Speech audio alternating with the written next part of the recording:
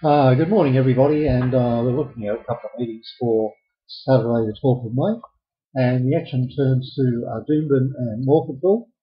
We're heading to Morphettville, where we have the South Australian Derby coming up, and it's interesting to note that on the prediction here, it looks like we could get a good price about Civil Disobedience. This is the rear runner.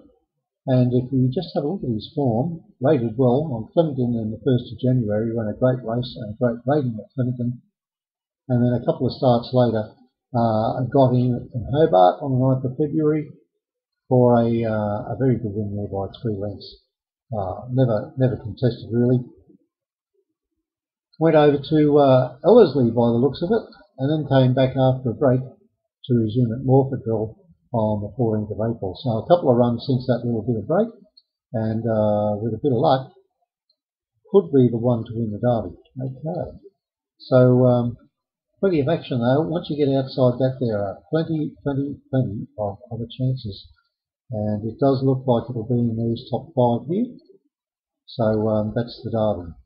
We're looking now to the 1100 sprint, and have a look how close this is. If you have a look here, all the way down you can see there's a mass of horses in this that are all capable of winning this race.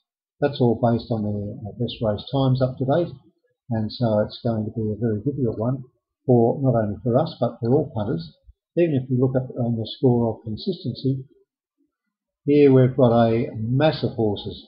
All horses have done very well over time, and there are a number of other ways we can look at this. For example, if you look at this one, once again I noticed that Desert Flashes crops up in every assessment that I can see. Here it is, here it's rated second by us, and so it's quite a way up there for most of the ratings. Okay, so that's Morphettville tomorrow. Then we've got some other good races there where we've got Bird Whistle is not only a short price favourite, but we're rated at really short price, and no doubt this particular race will be a qualifying seed plan race for us.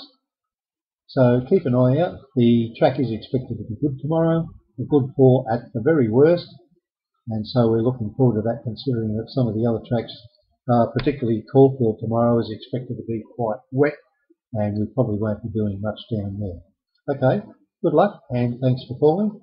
Don't forget to go to our website for more information and a daily information on our professional punters diary with what's going on in racing.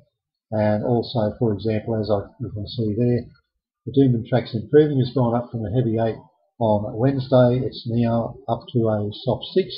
By tomorrow should be at least a soft 5, possibly even going up to a good.